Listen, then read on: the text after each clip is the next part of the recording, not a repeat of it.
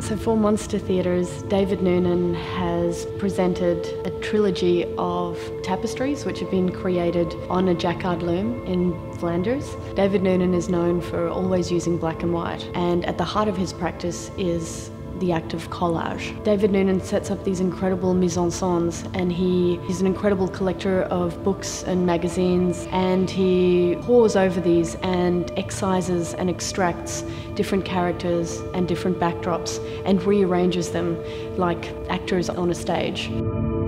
These are some of the largest tapestries that have ever been made on a jacquard loom. We can see a stage which is populated by a number of figures. They all appear to be in a process of waking up, and it's almost like a moment in a zombie film, I think, where you see this entire group synchronized coming to life, so to speak. You can tell that there's an incredible sort of depth of field, but against the backdrop he's taken elements from abstract paintings, these sort of big, thick black washes that have then been transferred through an incredibly laborious process on the loom into a tapestry. And so the warp and weft has captured something which was made in a quick gesture.